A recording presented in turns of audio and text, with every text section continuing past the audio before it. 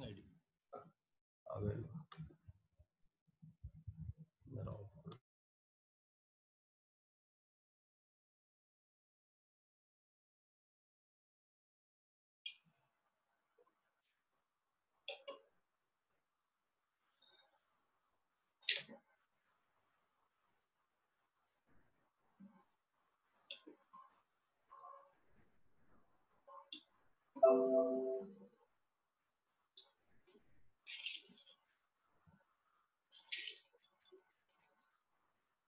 ಮೊನ್ನೆವರೆಗೆ Sweden ನಲ್ಲಿ ಉಪಯೋಗಿಸಲಾಗ್ತಾ ಇತ್ತು. ಆದ್ರೆ ಯಾವಾಗ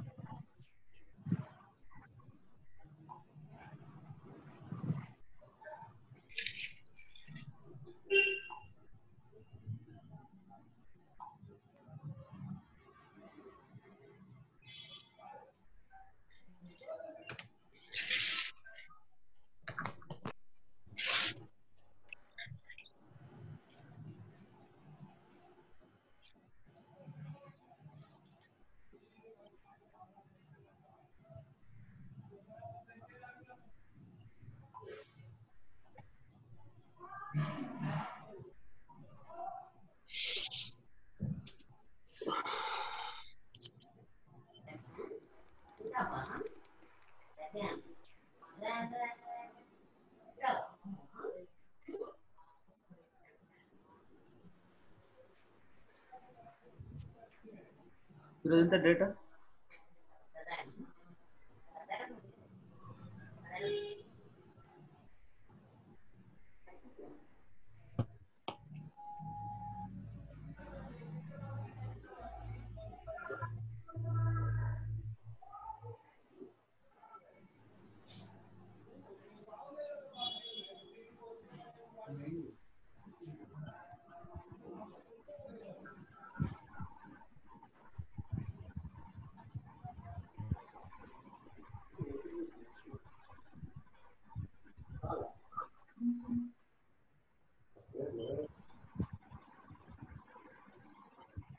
Hello. Okay. చూసాను. Sorry.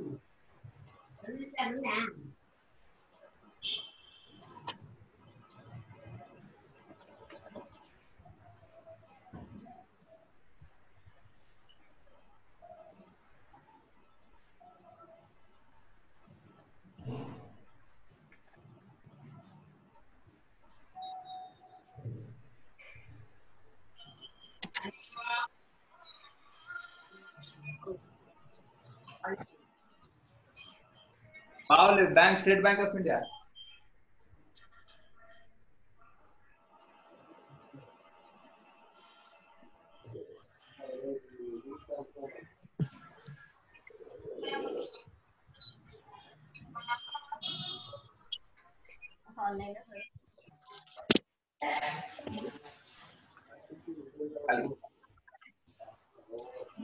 Good morning, sir.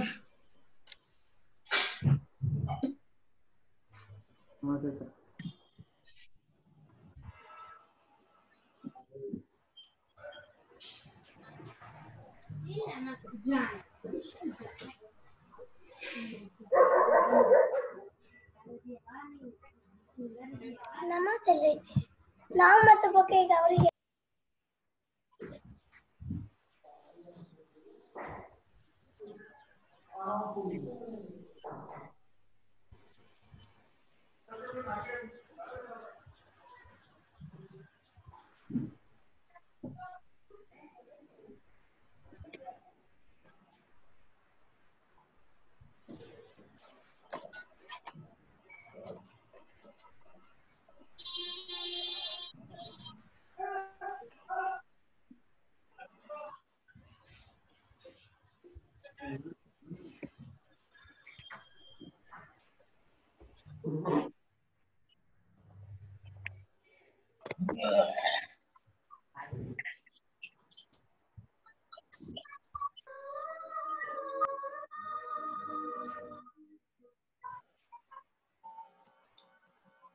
Bangun taruh ya.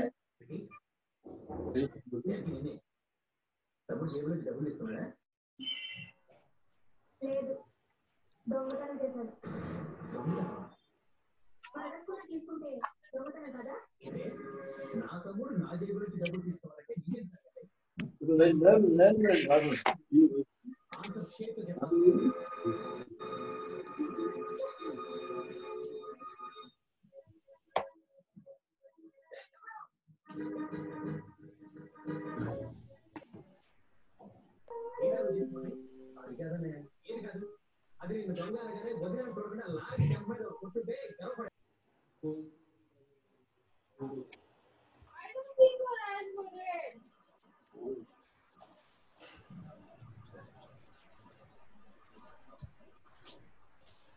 कोणाचे उलयता तू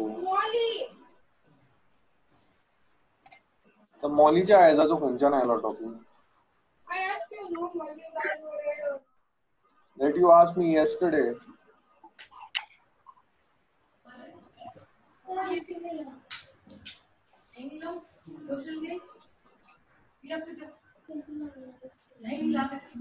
अच्छा यार कोई सा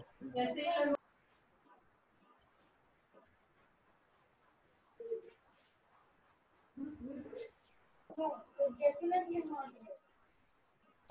moderate something is wrong with her eyes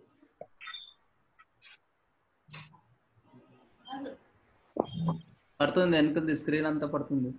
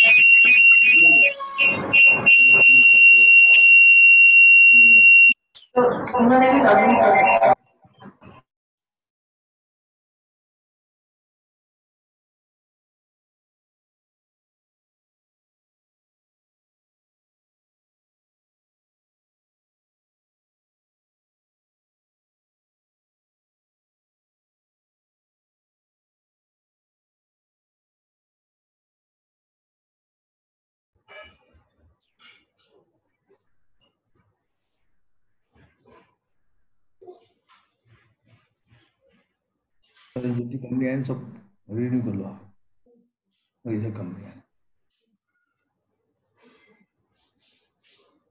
यदि डेट कंपनी सब जिंदी कर लो ಅದು ಬುಕ್ಲೆಟ್ ಸರಿ ಬುಕ್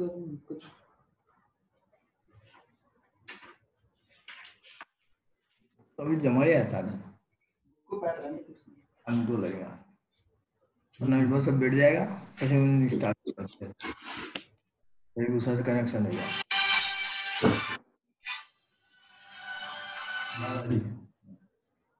हेलो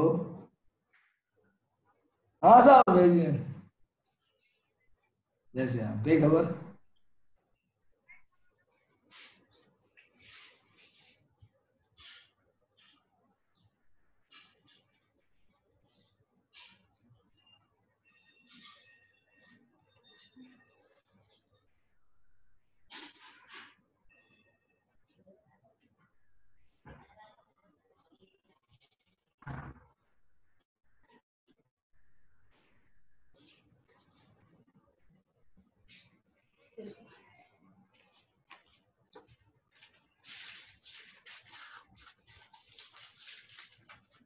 ఇది ప్యాడ్ ఉంటే బాగుండదు.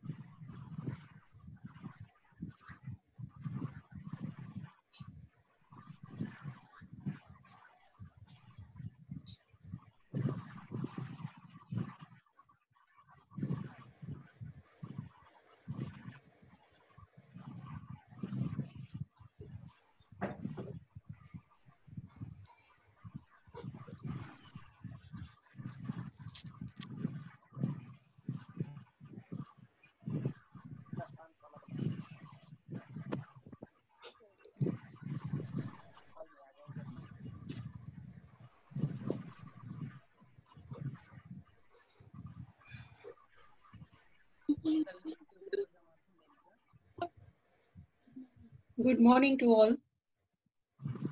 Good morning. Good morning ma'am, Good morning, sir. कैसी हैं आप? Fine, sir. चलिए, बहुत बढ़िया।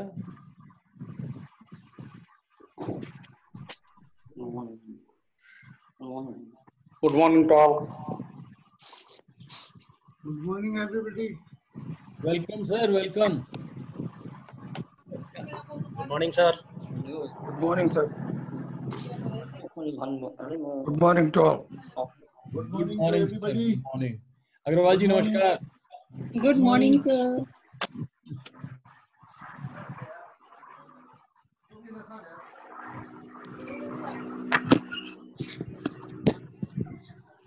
Good morning.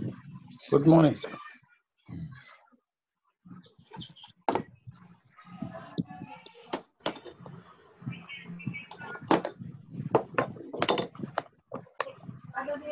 Good morning madam Bansal. Good morning, ma'am. Good morning, sir.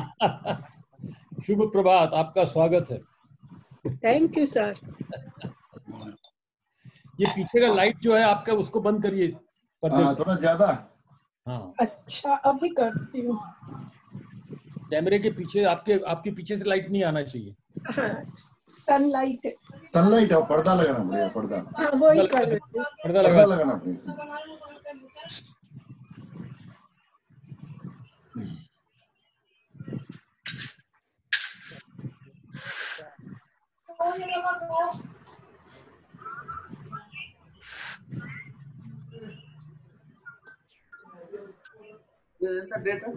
Good morning, Bhore sir. Good morning sir. Good morning to everybody. Good morning, good morning. Morning. Srivastava ji भी आ गए। जी sir, आ हाँ, गए। हाँ, हाँ। नमस्कार। नमस्कार।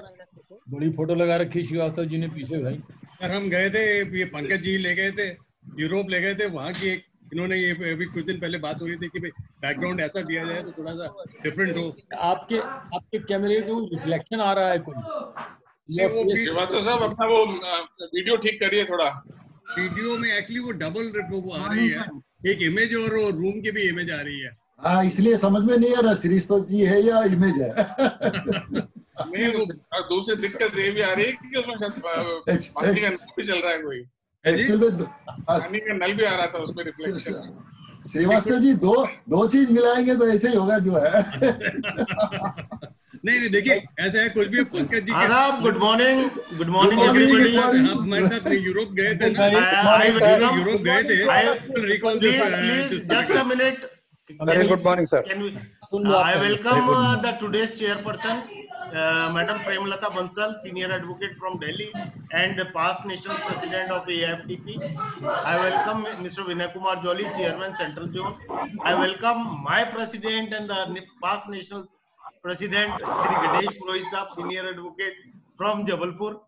The speaker of today is Shri Anil Mathur, Chartered Accountant from Jaipur, a very learned speaker, expert on the Companies Act and the IBC. And all the leading dignitaries, I am seeing the pictures, Mr. A.K. Srivastav, Mr. Natbar Panda, Triyob Kumar Das, Rakesh, Arpit Mathur, Veerappa, Indarmal Jainji, Mr. Jain, Nitin Gautam, Roop Jain, P. Devananda, and Hari from Ballari, Mr. D.D. Gupta, and many others from everywhere. People are joining. Friends, to start with, because we would start at 11 o'clock. 11 o'clock sharp, and it is 10:52. The modus operandi is that we have a chit chat before in the last 8 minutes. Yes.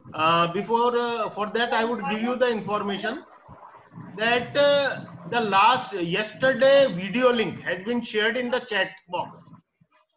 The yesterday webinar video link has been shared in the chat box. You can take that video link and see the webinar, complete webinar of yesterday through that link. Secondly, the today's PPT presentation of Shri Anil Mathur, it has also been shared in the chat box. So you can always share it, always make a copy of it, and we will be circulating the PPT presentation in all the groups after the presentation also, but it is already shared in the chat box, so you can always take it from the chat box. The same rules as earlier would continue. We will have an inaugural session wherein the chairperson of today's meeting, Madam Premlata Bansal, would give her opening remarks. Then we will have a presentation of Mr. Anil Mathur for 35-40 minutes. We will have a concluding remark by the chairperson again, and then we will be open for the query session. I will be muting everybody. I will be muting everybody except the speaker, and we will continue to listen to the speech. Now, I would request Vinay Kumar Jolly, the chairman, Central Zone, to speak a few words.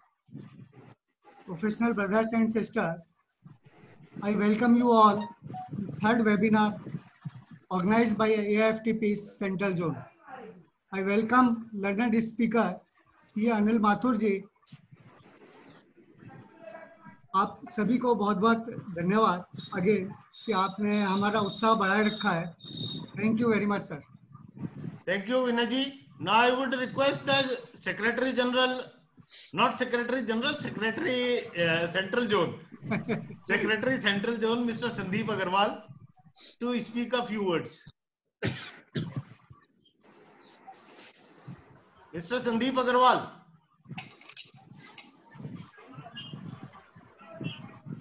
He joined me here. No, he has joined. Pankaj ji, yes sir, आज आप अपना photo चिपका के भागेंगे नहीं? हाँ, ये हो सकता है सर, इधर उधर हो जाए. आप फोटो चिपका के गायब हो जाते हैं, हमने देख लिया कल. Sandeep Agarwal, you are on. Please speak for few words. Sandeep Agarwal. ये फोटो ही लग रही है लगता है. नहीं नहीं, ये तो लाइव है. आजकल फोटो भी लाइव की तरह लगता है जो है. रोहित सर, प्रणाम. रोहित सर, शुक्ला आप जुड़ गए हैं. सर प्रणाम, गुड मॉर्निंग. ये क्या बात है? Good morning, good morning. Conference भी आप मास्क लगा के कर रहे हो क्या? जी सर. अरे वाह, हम लोगों की सांस वहां नहीं पहुंचेगी भाई, चिंता मत. Sandeep Agarwal, you are live. Sir कुछ मेंबर्स के घर में ताले लगे हैं सर. कुछ मेंबर्स के गेट लॉक कर दिया गया है. Lockdown. Good morning, all of you. I am welcome you all on the behalf of AFTP Central Zone. I am thankful to all of you for joining these meetings regularly. Now today we have unlimited users, unlimited persons can join this meeting. No limit is there.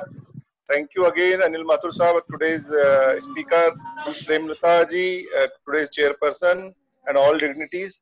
Thank you so much. Thank you, Sandeep ji. And this is the time, actually this is the time that we can join through this webinar, and these are the times we can benefit from each other. The subject of today, the company law, LLP fresh start scheme, LLP settlement scheme, nuances of insolvency and banking code are the subjects which are in use for everybody, and they would be required to be grasped and worked by everybody. We will be hearing the speaker and the chairman shortly. We will be starting the webinar officially in 3 minutes now. So for 3 minutes, I am opening the session. Anybody can give, anybody can have comments. And before opening the session, as Mr. Ganesh Purohit, our past president, is here, I would request him to say a few words. Thank you, Pankaj ji. It is a great effort on the part of Central Zone. I appreciate the efforts made by Central Zone and organization.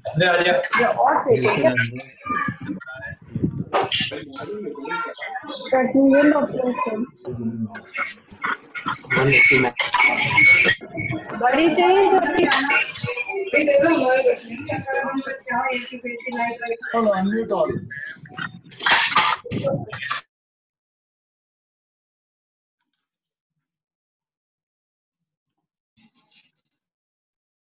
सबको mute कर दिया अभी. Hello sir, अब आप बोलिए please. हाँ, वही मैं कह रहा था कि सबको म्यूट कर दिया आपने.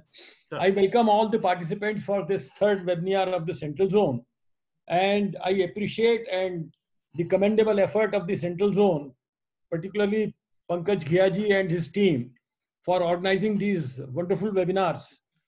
And friends, you will be surprised to know that yesterday there were more than 500 participants, and since the limit was 500, the other people could not join in. That is why today I think, as Mr. Agarwal was just now telling, that there is no limit today. It's a very, very good, appreciable move that you are permitting all the people to join in without limit. That will go a long way in helping to educate our fraternity. And I would say this is a boon in disguise of the COVID-19, that sitting at our home, we are having participants more than in any convention or in any seminar for that matter. And without spending a single penny, in the comfort of your home or your office, you are joining the webinar, educating yourself without spending any money, and having a chance to meet all your old friends, of course, in a virtual meeting, not physically. But even then, even when you see the faces of each other, you feel as if you are actually meeting those friends. I will not take more time because it is now 11 o'clock. It is time for Madam Bansal to come on and give her comments. Thank you, sir. Over to Pankaj. Thank you. Thank you, sir. Friends, this is the third webinar in the series of webinar announced by AIFTP Central Zone. Without wasting any time, because we are directly on the point and we don't want to waste the time, I would request the chairperson of today's meeting, Madam Premlata Bansal, senior advocate from Delhi, a wizard in the tax laws, a lady who always helps anytime I have a difficulty or anybody have a difficulty. We always call her for her guidance, for her advice, for any matter, and she is always there to help us, guide us, and she is a friend, philosopher, and guide to all of us. She is the past national president of All India Federation of Tax Practitioners, the first lady president of the All India Federation of Tax Practitioners.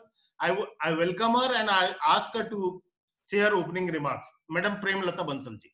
Thank you, Pankaji, for giving such remarks, which actually I do not preserve.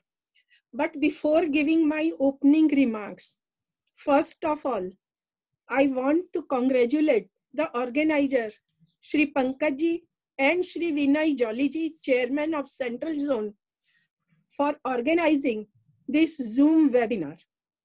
हम सबके लिए यह जूमने की ही बात है कि corona के अंधकार से हम लोग ज्ञान ज्योति की तरफ जा रहे हैं, और इसलिए मैं ऑर्गेनाइजर का तहे दिल से अभिनंदन करना चाहती हूँ। Now today's subject is recent changes in Companies Act and the Insolvency and Bankruptcy Code, that is IBC. Friends, Companies Act has seen recent overhauling brought by the Companies Amendment Act 2019, which has received assent of the President on 31st July 2019. The amendment considers the changes brought by Ordinance 2018 and 2019 ordinances to further amend the Companies Act 2013. While introducing the bill in the Lok Sabha, Honorable Finance and Corporate Affairs Minister Shrimati Nirmala Sitharaman said, the bill seeks to ensure more accountability and better enforcement to strengthen the corporate governance norms and compliance management in corporate sector as enshrined by Companies Act 2013. Friends, there are many changes. Key changes, I must say, that the basic change is that the companies are restricted which are incorporated after the amendment, after the commencement of the amendment, having a share capital from commencing any business and exercising the borrowing powers unless a declaration is filed before ROC. What is this declaration?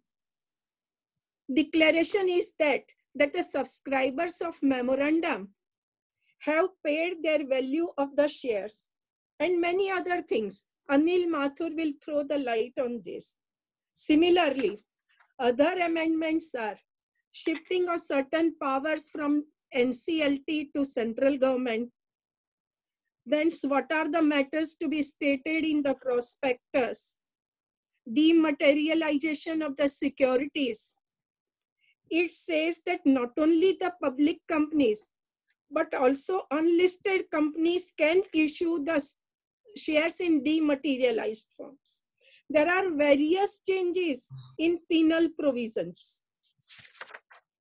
Then the further changes are the registration of charges. After the commencement of amendment, charges are to be registered with ROC. In how many days? Many norms are incorporated in this. Then corporate social responsibilities. 2% of the profit of immediately preceding 3 years have to be spent by the corporate sectors towards social responsibility, and if not spent, then that is to be transferred to the separate account, and many other things. Compounding of offenses. Earlier, no power is given. I mean, nobody can compound the offenses, but now power is given to the regional director or the officer authorized by the central government to compound the offenses where penalty is up to 25 lakhs.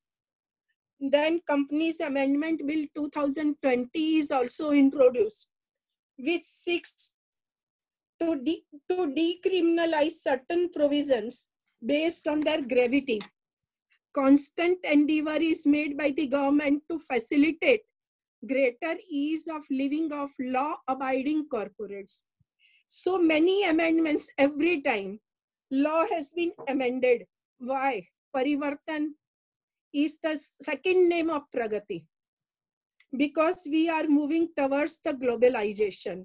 And therefore, law has to be amended.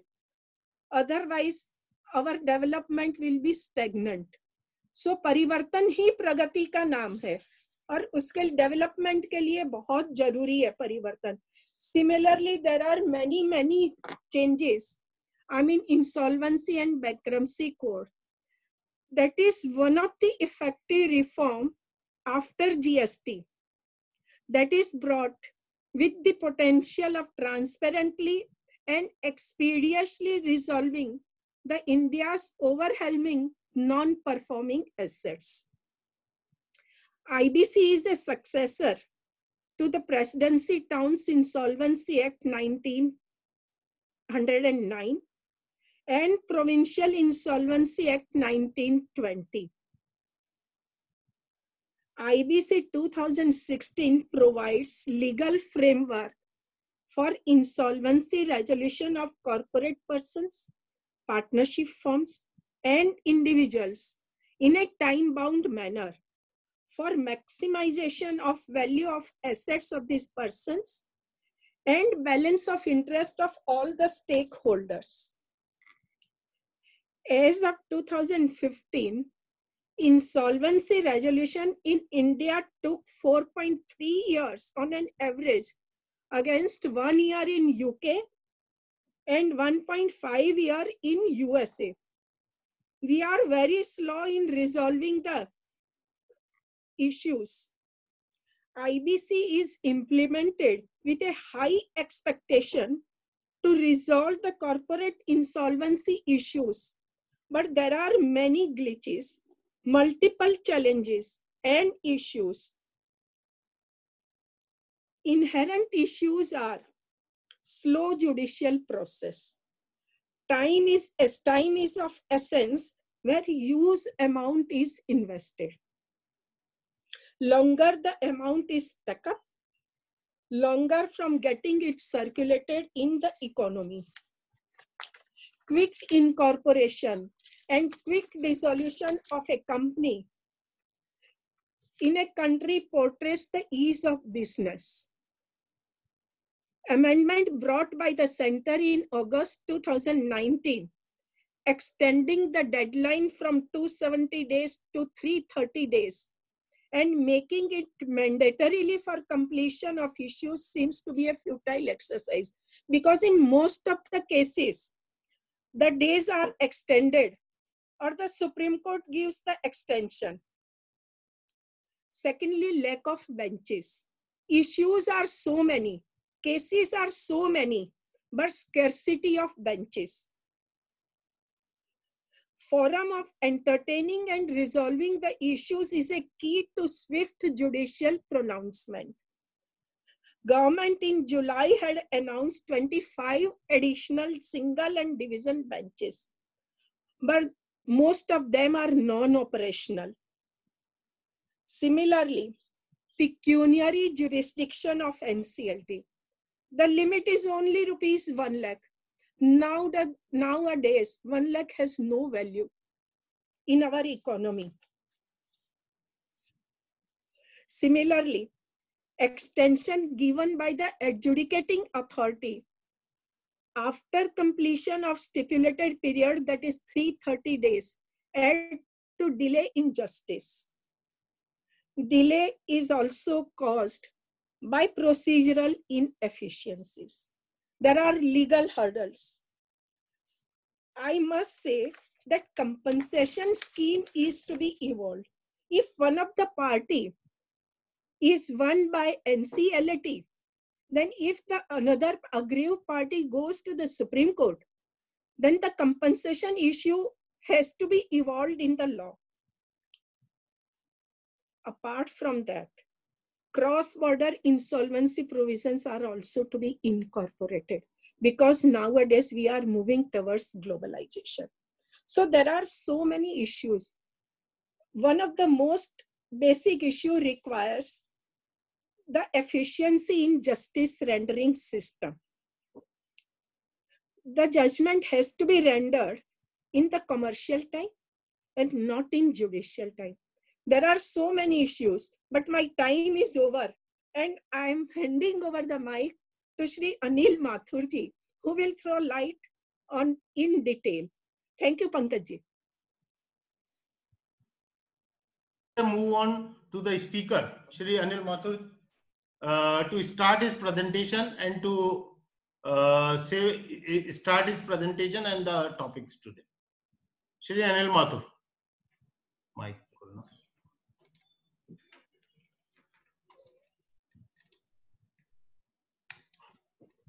Just a minute, there is some technical issues.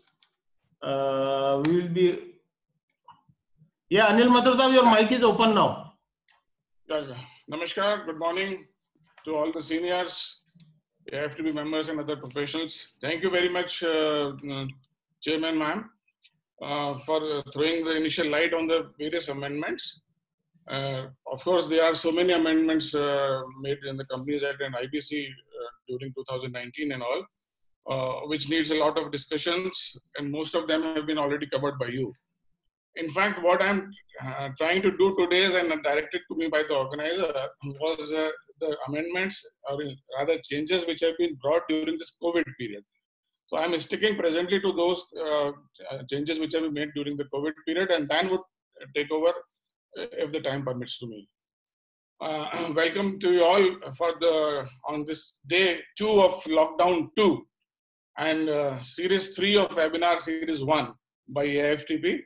Because by the time I think this first series goes over, we will have a series 3 announcement by the AFTP also. My congratulations and thanks to the organizer, particularly Pankaj, ably backed up by Jolly ji, Sandeep ji, to organize such seminars during this period. And we are grateful to have the patronage of past chairmen. Ganesh Pureji is here today. PC Joshi Sahab was there for last 2 sessions. Mr. Ashok Saraf was already there. So it's all very encouraging that the seniors are participating and guiding to the benefit of the members. Now, coming to the subject, what I am trying to cover today is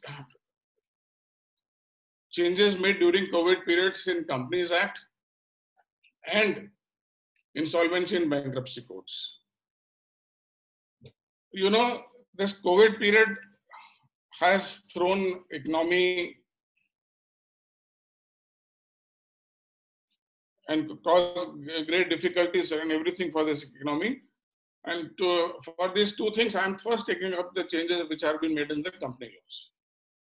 The Finance Minister on 24th of March 2020, in her first initial address to the nation, had announced certain measures which were to ease out the compliances.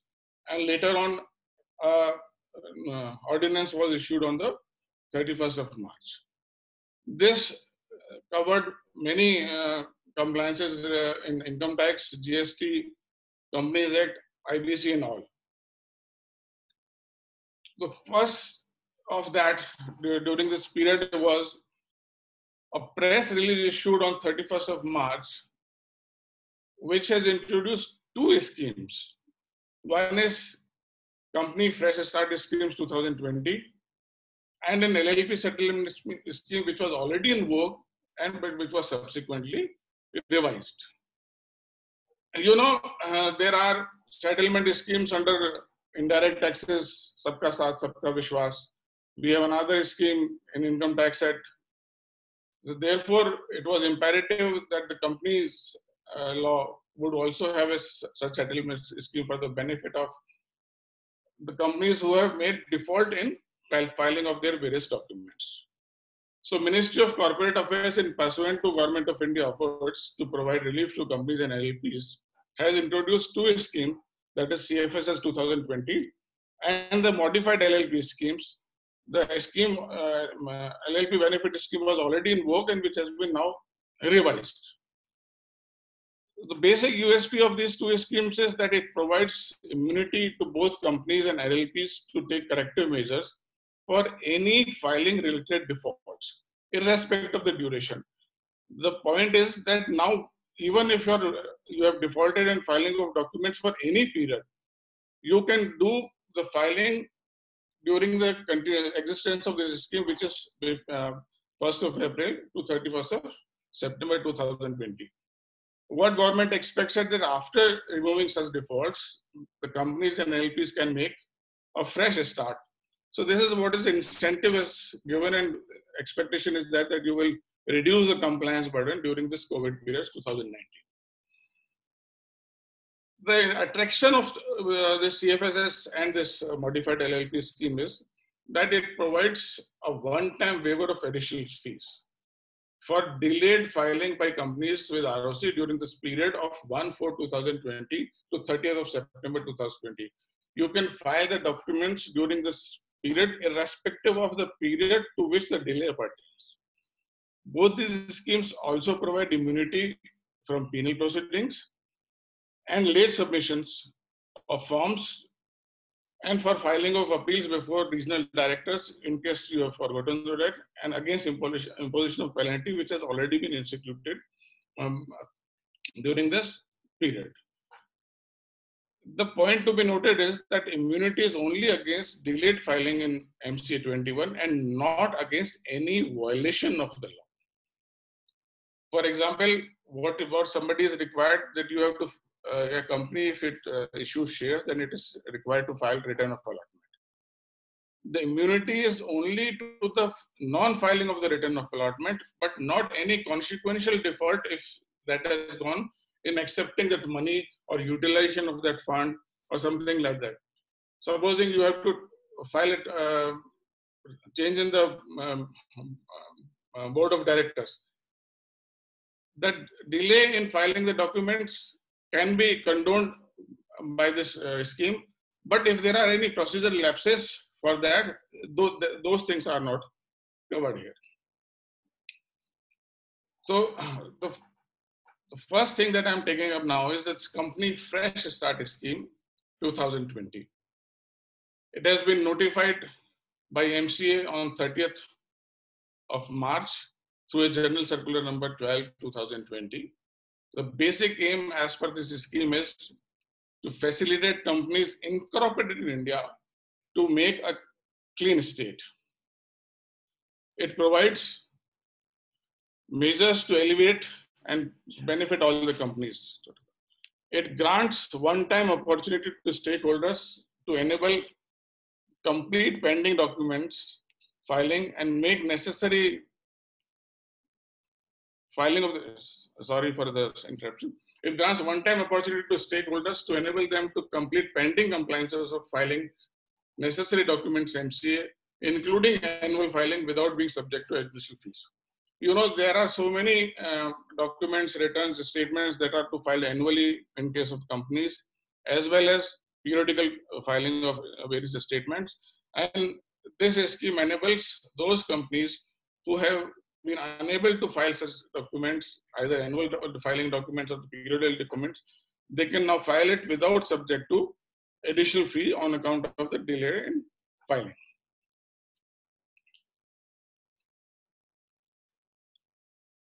Now, what is required is that you have to pay only normal filing fee. You are not required to pay additional fee. This way, this scheme is slightly different from the earlier schemes. Earlier, the scheme was this Companies Act, Company Law Settlement Scheme 2010 CLSS, where other than the normal filing fees, 25% of the additional filing fees was also required.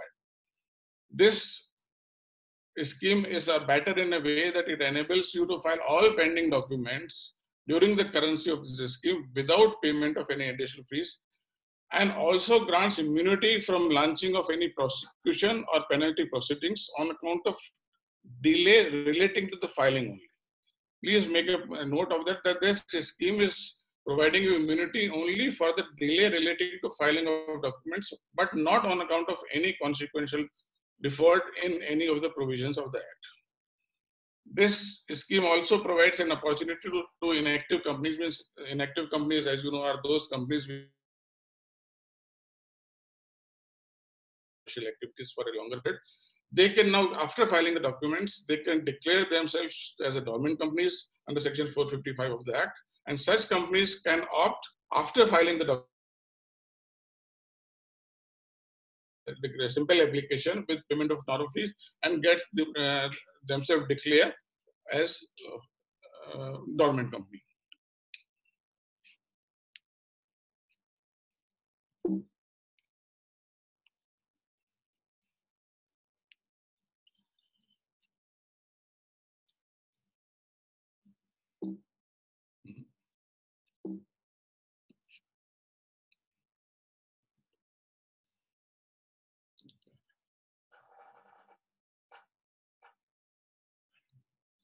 Now, another thing that is to be noted is if a defaulting company or officer in default with respect to any statutory filing has filed an appeal against any notice or complaint or order is passed by court or adjudicating authority for violation of provisions of Act in respect to which this application is made under the scheme, the applicant shall, before the filing of application for issue of immunity certificate, withdraw the appeal and furnish such proof.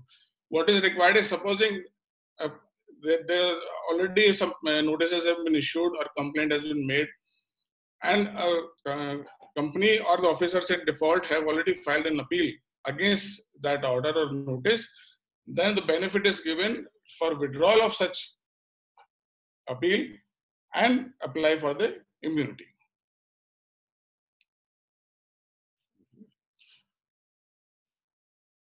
So other beneficial measures apart, I mean, this para is applicable for those companies who have already filed an appeal. Now, what happens if there is a case when a penalty has been imposed by adjudicating authority and appeal was not preferred by the concerned company before regional director under section 454, subclause 6 of the Act, as on the date of commencement of the scheme. The commencement of the scheme is 1st of April 2020. Now, in such cases, what is being provided is that the companies also get time to file an appeal against the penalty which has been imposed by adjudicating authority. However, these are contains 2 riders, where last date of filing appeals falls between 1st of March 2020 to 31st of May 2020. Both days inclusive. Means the commencement of the scheme is on 1st of September. So if you are supposed to file an appeal, the filing of appeal which falls due between 1st of April 2020 to 31st of May 2020, then the companies get an additional period of 4 months, that is 120 days from due date of filing of the appeal. 120 days is because this scheme would get over on 30th of September 2020. So if your last date for filing of appeal is 31st of May, you get 122 additional days to allow you to file this appeal. And during this additional period of grace of 120 days, the prosecution under section 454(8) will not be initiated against such companies in respect of the delay during the period. So the earlier para related to the appeals which have already been filed by the company or officers in default, and they had to withdraw such appeals. There can be a case, the MC has also covered that case, that if penalty was already imposed, but the company has failed to file an appeal before regional directors. The penalty provisions, as you know, are contained in section 454 of the Act, and 454(6) is a filing of an appeal before regional director within 60 days from the date of order. So what you get is an opportunity to file appeal as well as non-initiation of the prosecution to such date. So once you have submitted the submission of the documents, filing of all the pending documents, then what you can apply for an issue of immunity certificate in respect of documents filed in the scheme. After closure of the scheme and when the documents are taken on file or record or approved by the ROC. So once you have filed the documents, you have to file this application for immunity for further procedure under Form CFSS 2020. No filing fees is required to be paid for this form. This last date for making such application is 6 months from date of closure of the scheme. That means after 6 months from the 30th of September, you can apply for granting of immunity certificate. There are, however, 2 provisos because this CLSS had 8 paras and para 6 is the most important.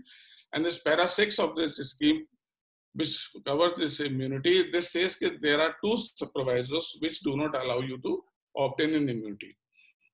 One is immunity is not available in the matter of any appeal pending before the court of law.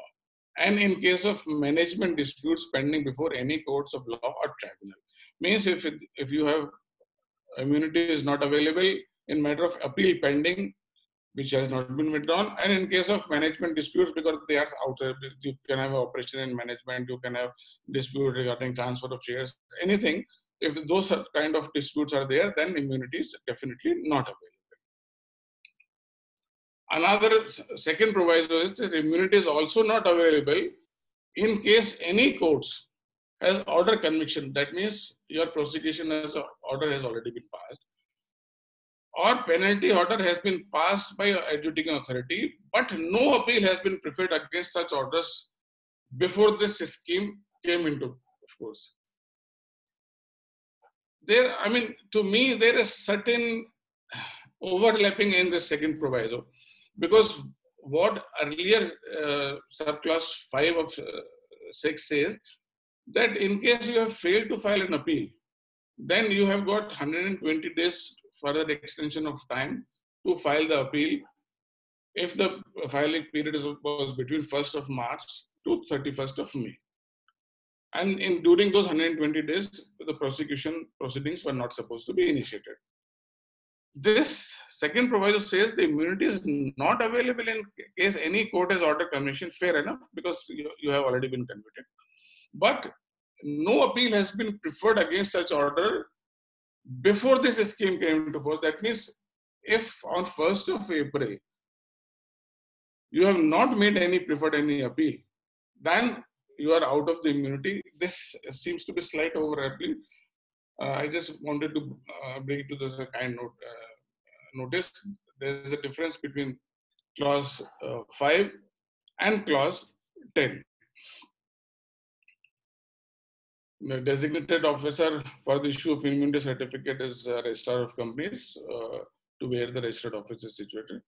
And once the immunity has been granted, the designated authority will withdraw the prosecution before the court and proceedings for adjudication of penalties, except as stated in second proviso. So this, I think, we have to wait either for the clarification or maybe some FAQs in this regard.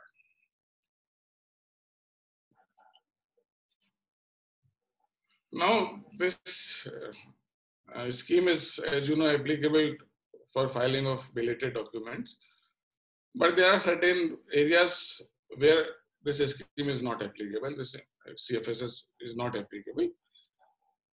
This is not applicable to companies to which final notice for a strike of name has been initiated by the designated authority. The word used are the companies to which final notice for a strike of name has been initiated, not necessarily that the final notice has been issued.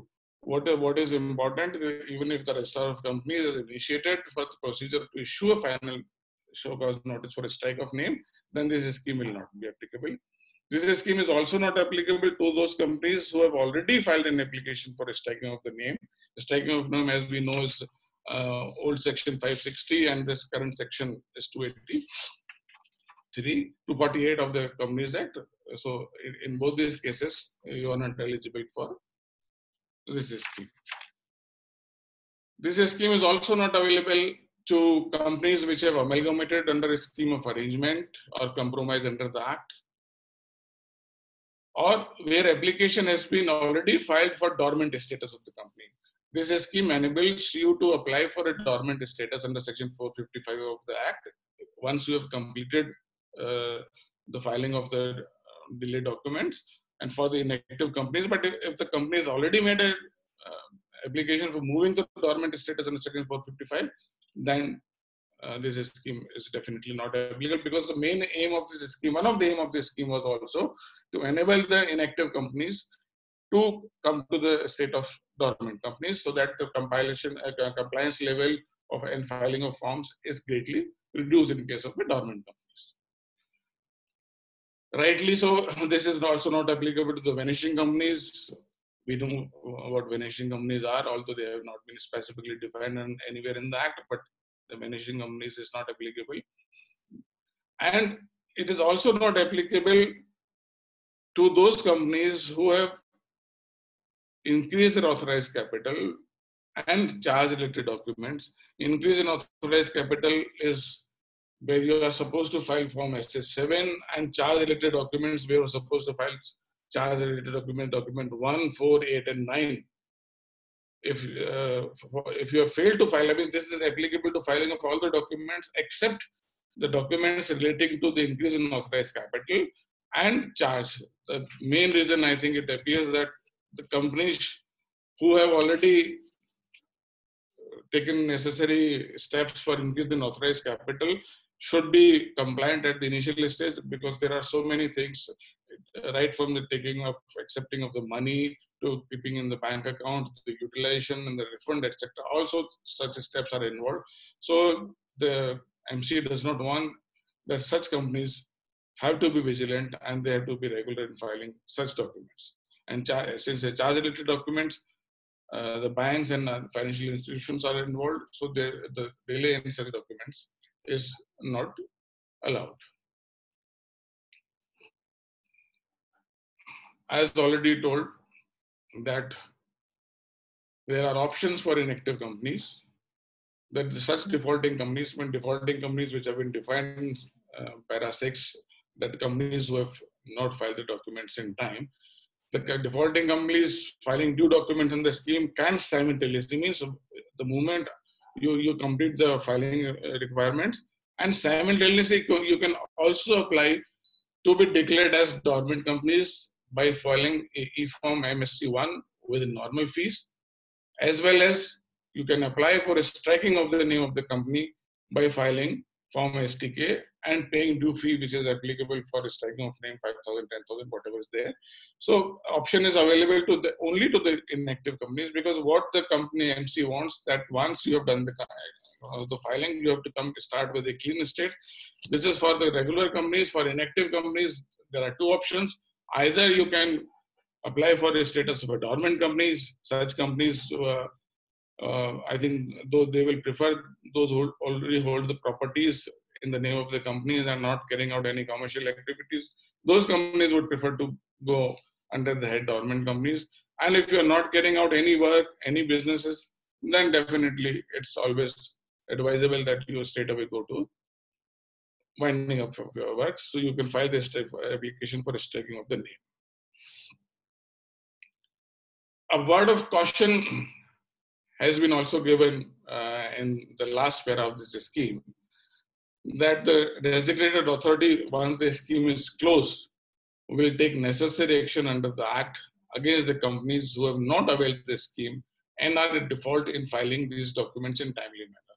So they do not want the companies to continue in operation without obtaining the benefit of this scheme. Once you have obtained the benefit, got an immunity certificate, you have got a clean state, go ahead. But if you still do not opt for this CFSA scheme, Company Fresh Start scheme, then be prepared for the consequences. So this was, in nutshell, the settlement scheme, what we call is or amnesty scheme, which has been introduced by MCA in the Companies Act, in line with the schemes which was already in indirect taxes and direct taxes. Indirect taxes scheme, as you know, has been already extended up to June 2020, and Vishwas Se Vivad scheme is already extended up to June 2020. The next, which we are taking up, is settlement scheme for LLPs. By way of this press release of 30th March, these two schemes were made in operation. One was the Company Fresh Start scheme, and another was a modified LLP scheme. There was already in existence this LLP scheme 2020, which for the sake of convenience is being called now old scheme. It was already in circulation through General Circular number 6 of 4th of March.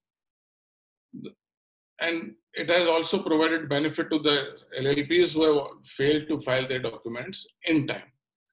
The main aim to bring this old scheme was that electronic registry MCA was not having complete records of the documents of the LLPs and was unable to take necessary corrective actions against the defaulting companies. Aim was also to enable this defaulting LLPs to file various documents like Form 3, 4, 8, and 11 with minimum additional fee. Form 3 is agreement of LLP. Form 4 is change in the designated member or change in the member of the LLP. Form 8 is annual statement of financial and solvency declaration, and Form 11 is annual return of the LLP. So the aim was to enable these LLPs to file these forms with a minimum additional fee. So accordingly, this one-time condonation was there in terms of the scheme which was originally announced on the 4th of March.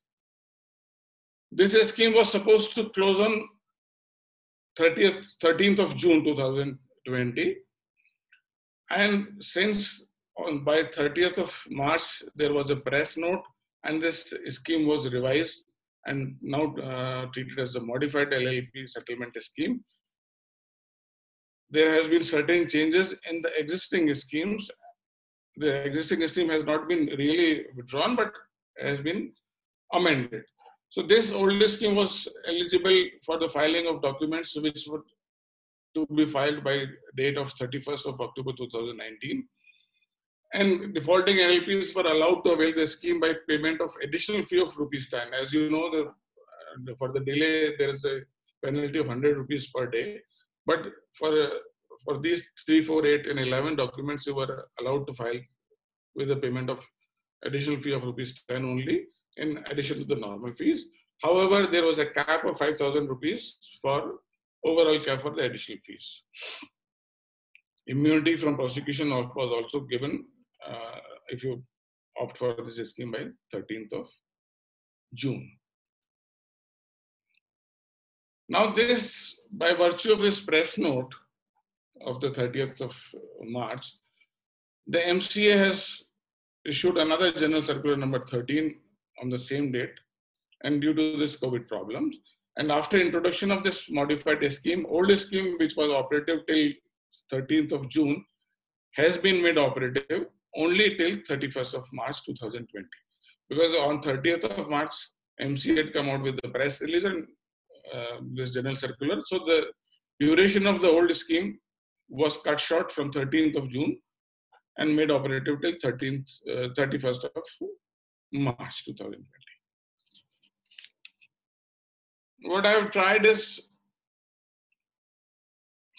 made a comparison of old scheme with the new scheme in a tabular form for the benefit of the participants.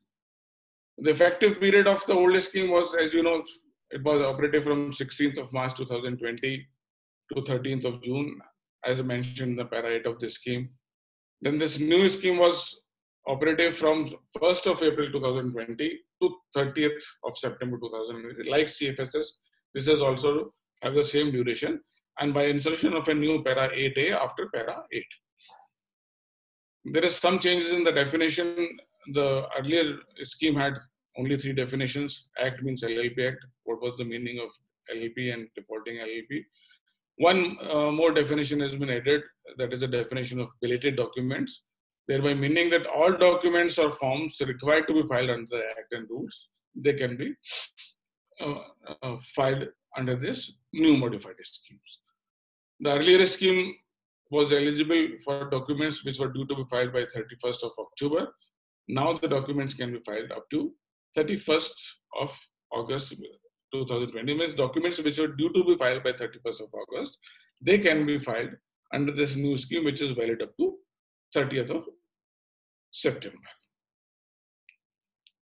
There is a further relaxation given this new scheme, that the normal fee and additional fee of ₹10 day, which was applicable in the old scheme, has been changed. Now only the normal fees payable. You are not required to make payment of any additional fees like CFSS. Here also in the LLP scheme, you are not liable to make payment of any additional fees. Immunity was given for documents which has been filed, of course, till 30th, but since now the scheme has been operative till 30th of September, then the forms would be there. If you go through the old scheme, that under the non-applicability clause, it was mentioned that this scheme is not applicable to the filing of forms except form number 3, 4, 8, and 11. And there was another second clause that LLPs who have applied for a strike of name. So there were two categories. If you go through the LLP Act, there are around 21 forms which are required to be filed. And under this new scheme, non-applicability clause is only one. That means for LLPs who have applied for a strike of the name as per Rule 37(1). Thereby meaning that all forms which were pending and due to be filed, or which were not filed or registered till such date, can be filed under this modified scheme. And now it is applicable only for those companies, for those LLPs, who have applied for a strike of their name under Rule 37. Rule 37, as you know, has two parts. That means those LLPs who are not carrying out any business for last 2 years, as well as the LLPs who have not done any business for 1 year and have made an application for striking of the name of the LLP from registered. So these were the basic changes made in the modified LLP schemes with respect to the existing LLP schemes. Now the next one that I'm trying to take up is the corporate social responsibility. What are the changes effected during this COVID period? As you know, every individual citizen of the country, the NGOs, the associations, our professional bodies, corporates, everyone is coming out, making their contribution for the cause of national calamity to the various funds, maybe Prime Minister relief funds, or carrying out so many activities. And this corporate social responsibility, as you know, is covered under Section 135 of the Companies Act. And what is, as chairperson has already stated, that 2% of the profit have to be spent by eligible companies on this corporate social responsibilities. The scope of this corporate social responsibility has been defined in Schedule 7 of the Companies Act, which provides you the basic guidelines that the expenditure can be incurred by the companies in respect of the matters which have been broadly referred therein. And the CSR is only is a guiding schedule, is only for the guiding purposes and is to be interpreted liberally. So I have just taken out certain FAQs which have been issued by the MCA through this General Circular 15 of 10th of April, providing clarification on allowability of corporate social responsibility expenditures during COVID-19.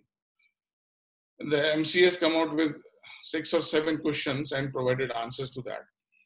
And for the benefit of the participants, I'm just taking clarifications which have been provided by the MCA for the such expenditures. Whether the contribution made to the Prime Minister Cares Fund is eligible expenditure under corporate social responsibility? Yes, it has been clarified that it qualifies as a CSR expenditure under item number 8 of Schedule 7 of the Companies Act. There are 12 items under Schedule 7. Originally there were 10. The 12th has been added in the May 2019 for as a disaster management expenditure. So under 8 already existing, these contribution to the Prime Minister Care Fund is eligible expenditure for CSR. Then whether the contribution to CM Relief Fund or a state relief fund for COVID-19 are allowable expenditures? Unfortunately, no, because they are not covered in Schedule 7. What is covered in Schedule 7 is the payment to the national funds, I mean, Prime Ministers or one, but not to the state funds. So therefore, these expenditures are not allowable expenditure. Then whether the contributions made to State Disaster Management Authority are covered. Yes, they are covered under item 12 because disaster management activities have been recently included under this schedule 7 as item number 12. So they qualified as CSR expenditures. Spending of CSR funds for COVID-19 related activities, yes, they are already covered because the expenditure for the healthcare and sanitation and disaster management, they are already been, there is a general circular which qualifies that these expenditures are there. So if you companies are making any expenditure on CSR funds for the promotion of healthcare, sanitation and disaster management, they are also covered for that. Now, see, this MC has come out with a FAQ on payment of salary or wages to regular employees, including contract labor during lockdown period, as well as the payment of wages to casual or daily worker during lockdown period. So whether these expenditures are covered under CSR expenditures.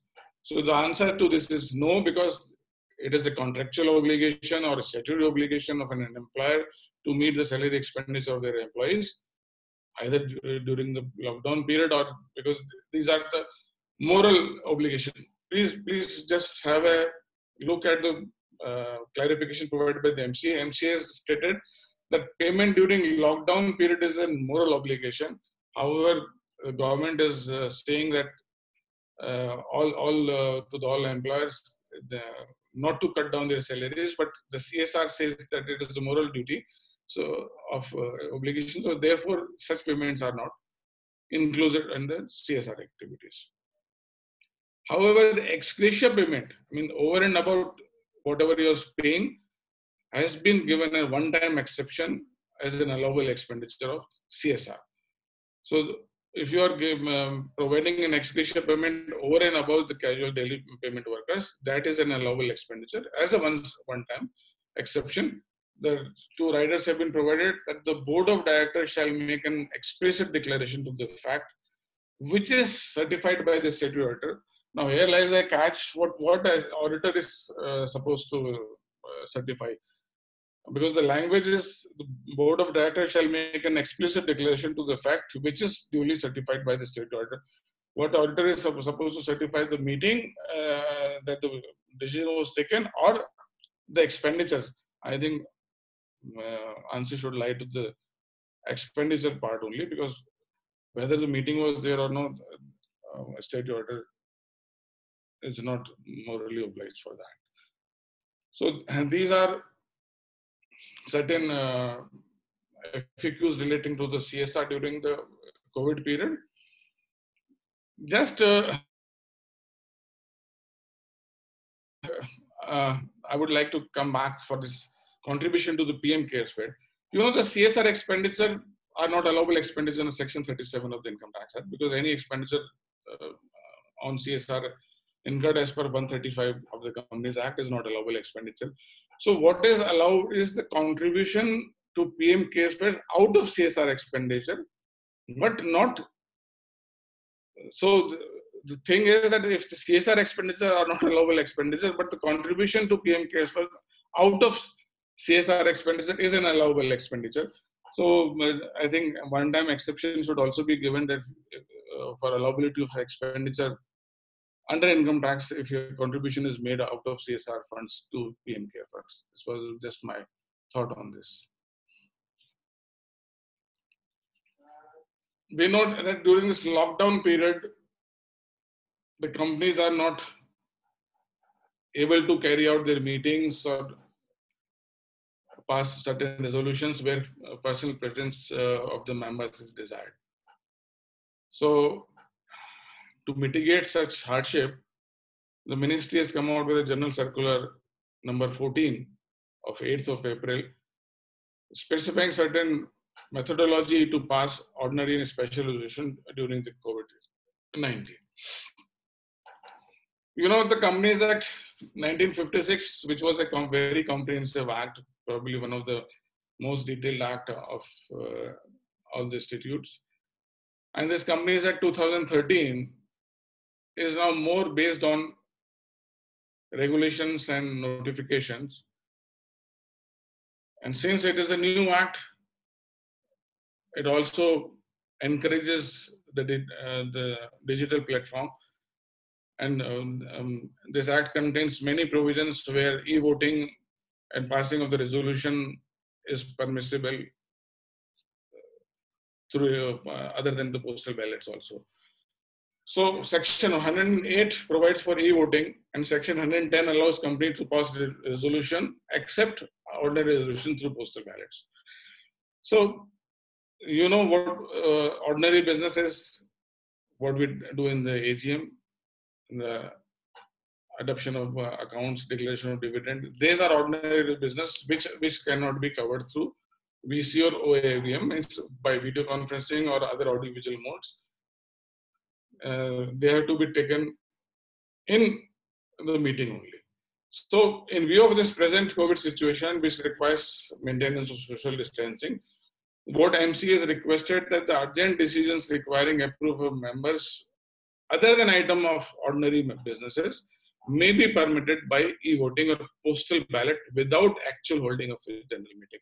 Because in a general meeting, since the personal presence is required and the member has got right to be heard, so the passing of holding of the meeting through video conferencing or OAVM is not permitted.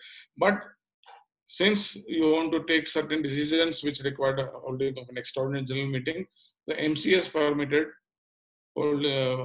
passing of the resolution through e-voting. These guidelines are for the holding of meeting on or before 30th of June 2020. And procedures are separate for companies which are required or who have opted for e-voting, means such companies who are listed companies or who have got shareholders of more than 1,000, they are required to hold e-voting. And of course, their option is already there, and other companies. So procedure has been provided for the both such companies. However, there are common directions under the both heads, and what I'm taking is those directions which are common, procedural directions which are common for both these companies. So extra general meeting can be held through video conferencing or other audiovisual modes, and recorded transcriptions has to be kept in safe custody by the company. And if there is in case of a public company, it has to be also made available on website if the company has got any website. So transcription has to be kept. Convenience of time zone has to be kept in mind because the shareholders are out of country or some other zones where there is a time zone difference. So that has to be kept in mind. It should have like our webinar, it should have a two-way teleconferencing or WebEx for at least 1,000 members on first come, first served basis. But large shareholders mean shareholders holding more than 2% of the total capital. Key management persons or chairman of various committees, they don't have to follow this first come, first served protocol. Facility for joining of meeting shall start 15 minutes before the time of meeting and shall continue 15 minutes after the closure of the meeting also. Remote e-voting is also provided. Quorum would be for the participation through video conferencing, of course, and the appointment of chairman, if there are less than 50 members in accordance with 104 means they have to choose it, and otherwise through e-voting. These are the normal things. Proxy will not available because proxy is available for the case of general meetings only, and proxy here is generally not available for such EGMs. It is also suggested that at least one independent director, if the company is obligated to have independent director, should be present along with the statutory auditor of that meeting.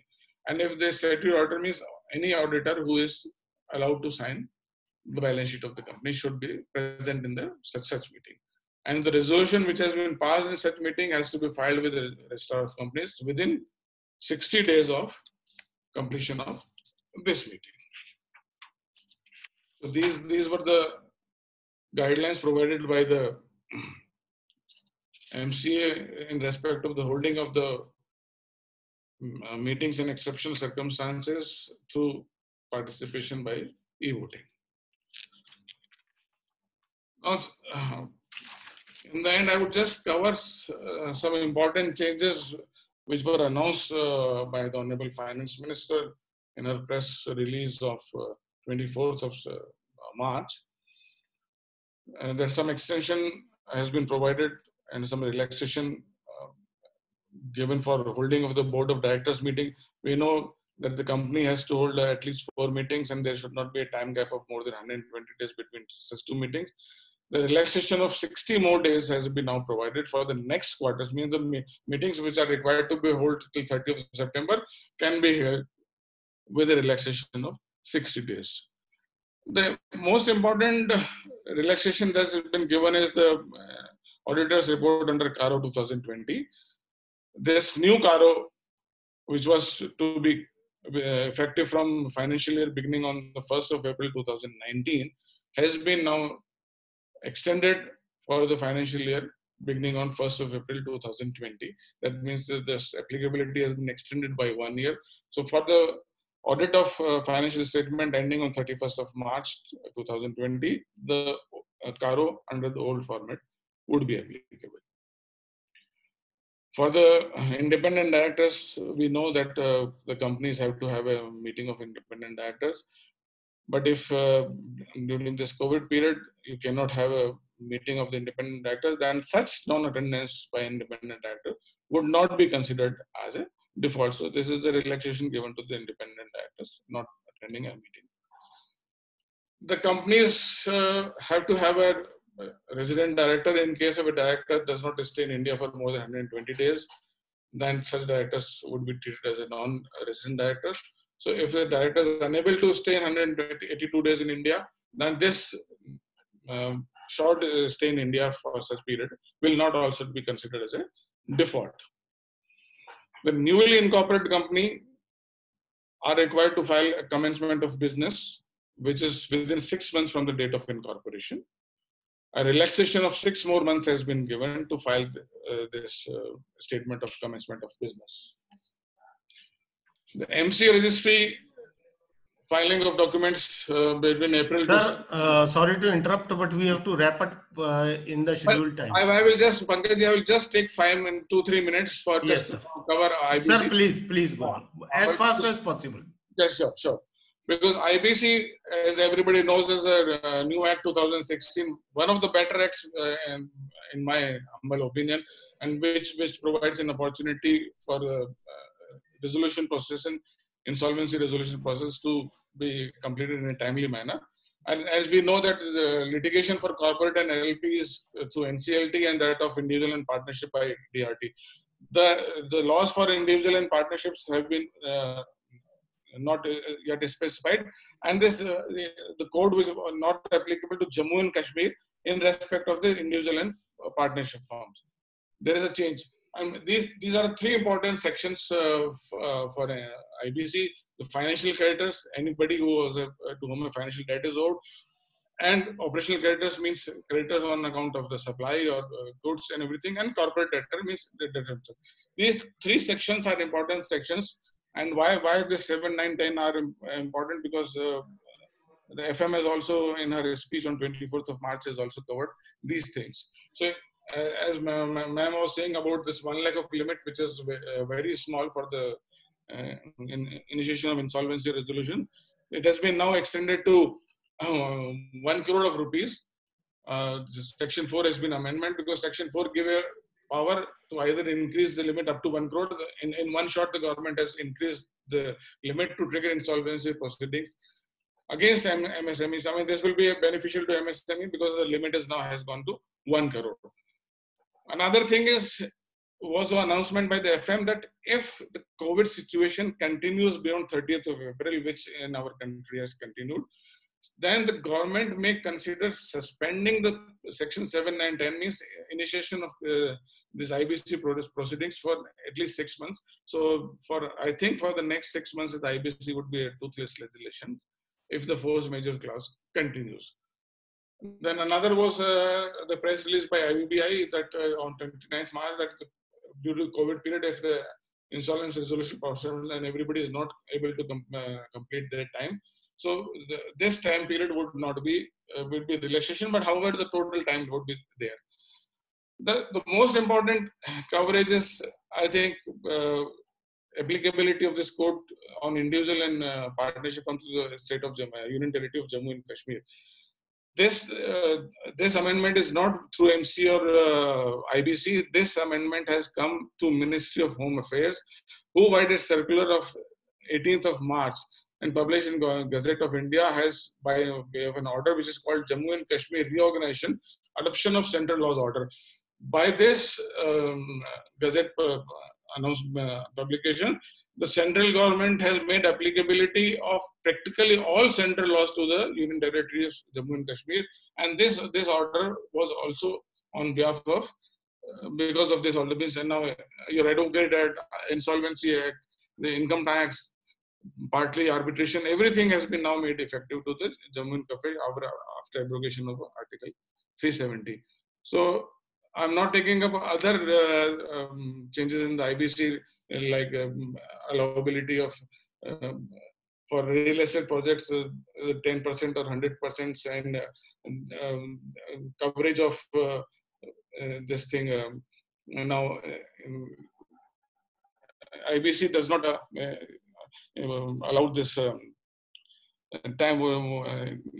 that thing. Time clauses is also have been also abolished. So these were in general the amendments which have come during the COVID period, and I'm thankful to the organizers in providing me this opportunity, and thank you very much. Stop screen share.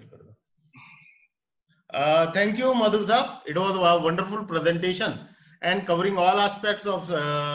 Can you exit the screen, please? Sure.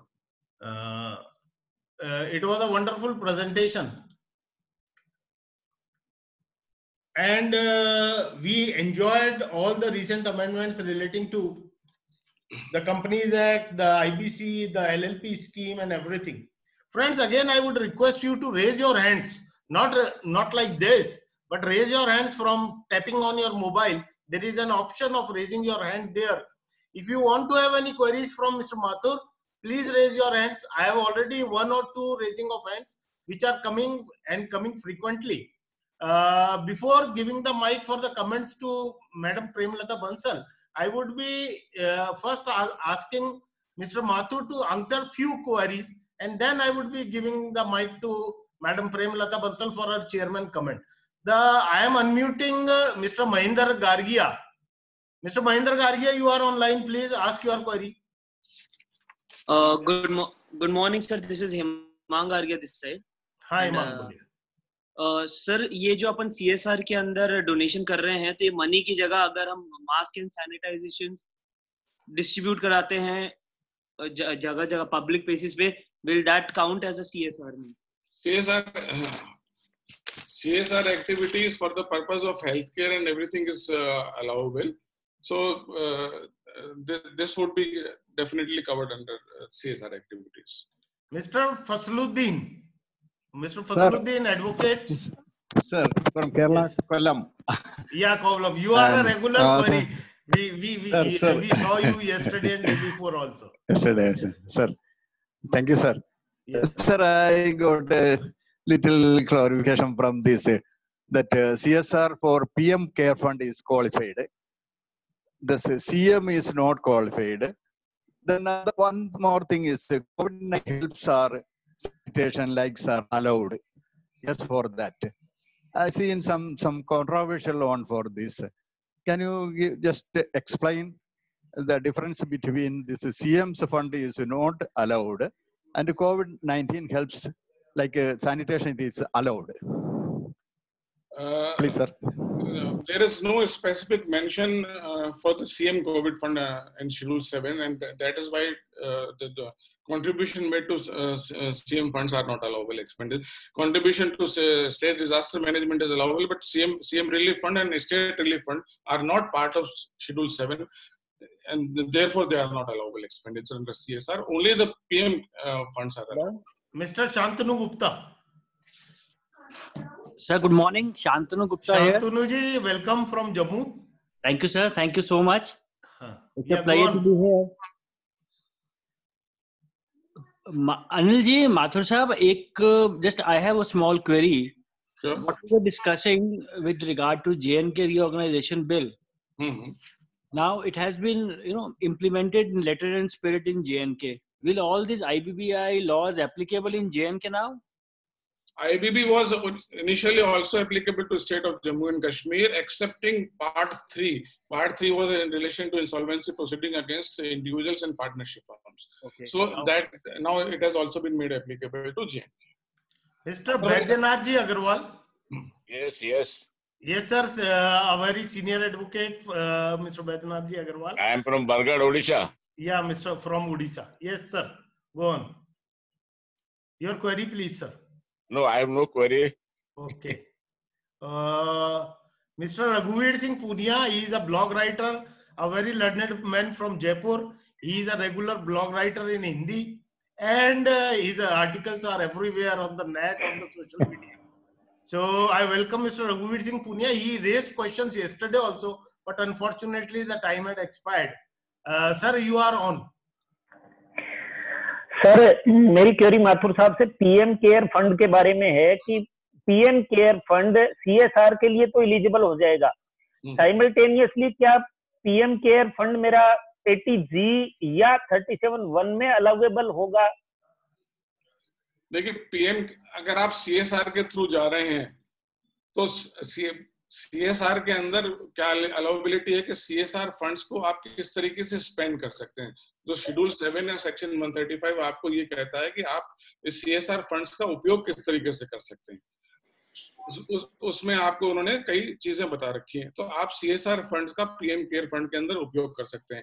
अब question है अलाउबिलिटी का, तो अलाउबिलिटी indirectly तो मिल सकती है इस तरीके से रघुवीर जी कि अगर आप सीएसआर फंड को कंप्यूटेशन में अगर लेके जाएं तो उसको एड बैक करेंगे और एड बैक करने के बाद में उसके अंदर से अगर आपने पीएम फंड में डोनेशन दिया है तो डायरेक्ट डोनेशन तो अलाउबल है 80G के अंदर, बट इनडायरेक्टली अगर आप करें तो इस तरीके से हो सकता है, बट डायरेक्ट नेक्सस नहीं। जो मैंने ऑलरेडी बोला है कि आप पीएम केयर फंड में डायरेक्ट तो अलाउड है, बट थ्रू सीएसआर फंड्स नहीं है। मिस्टर राकेश गुप्ता। सर मेरा है कि जैसे है ना कंपनीज एक्ट में जो भी है ना ये नई स्कीम में आया कि है ना increase in capital and charge documents are not allowable है ना फॉर दिस स्कीम, तो ऐसा क्या रीजन रहा होगा सर जिसके कारण से गवर्नमेंट ने ये नहीं किया चार्ज के डॉक्यूमेंट्स और इंक्रीज इन कैपिटल वाले?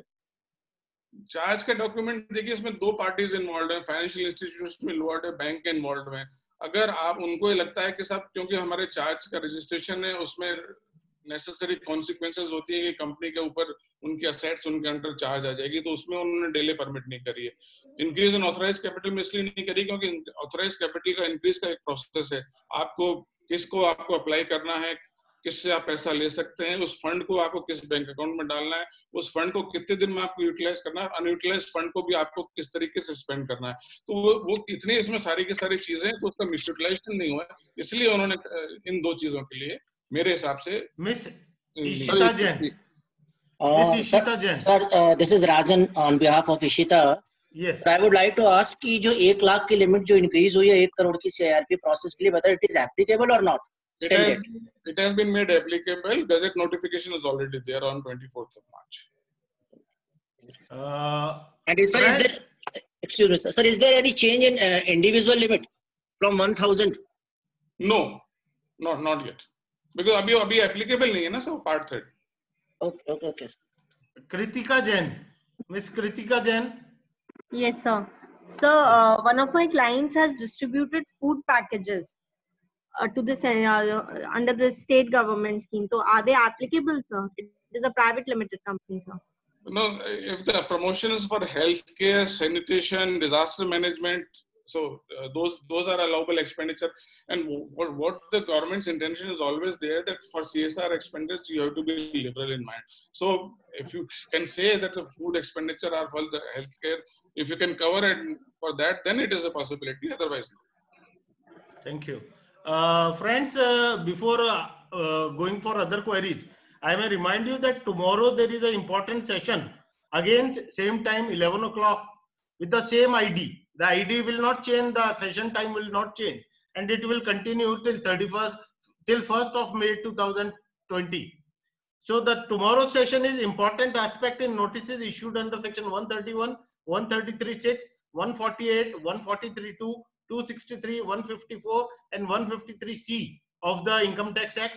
And the speaker would be Mr. Siddharth Ranka from Jaipur.